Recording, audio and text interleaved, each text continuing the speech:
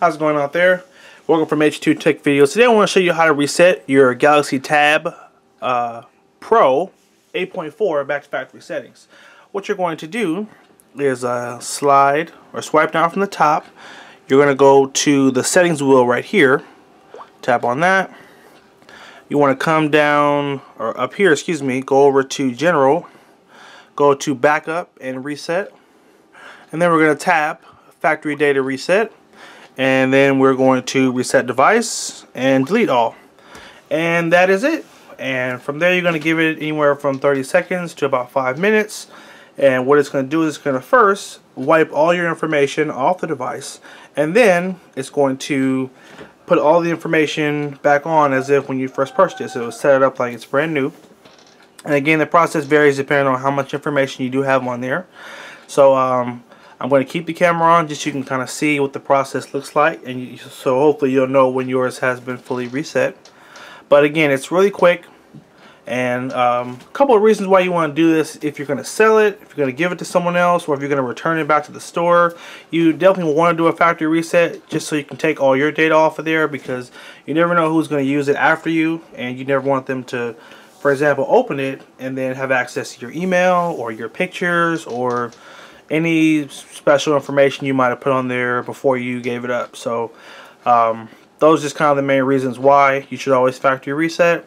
A lot of the stores say they're going to do it for you, but they could forget. I even used to work retail, and a couple of times we got customers, or not me, but people resold iPads, and they had literally all the customers' information on it, and you know, if someone was careless, you know. So anyway, the whole point of it is you should take it upon yourself to do the reset, just to make sure all your information is properly wiped off the device. So we're just about done here.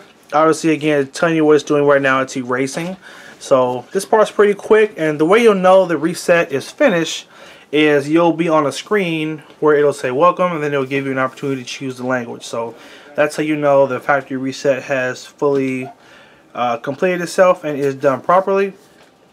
So we're just going to wait a couple more seconds here, and it should be done. Again, usually it's really quick, so try to keep the camera on so you can see the whole process, and hopefully you'll know exactly what it's supposed to look like when you do it, and hopefully you won't have any problems either. So anywho, and then we'll have more videos to come on the Galaxy Tab Pro 8.4 inch, which is kind of a new category for Samsung. It's a size they've never done before. It does have a nice feel to it. Kind of has that Galaxy Note feel to it. If you ever felt the Note 3 phone, it has that leather backing on it. So we're going to show all that in the unboxing, and you know, we'll do a full series on it. We'll do it for beginners so you guys can learn how to use it, the whole 9 yards. Alright, it looks like we're just about done. It's doing its second reset here, and I think after this it should be done. Let's see right now. And here it is. This is the sign that it is complete. It did take a little bit longer than expected. It took about 3.5 minutes to do the full reset. So, you know, just to give you a ballpark, usually it's between 30 seconds and about 5 minutes. So, anywho, our reset is complete. Thank you for watching. Make sure you like, favorite, and share the video, as well as like us on Facebook, facebook.com/H2TechVideos. Thanks for watching. Take care and have a good one.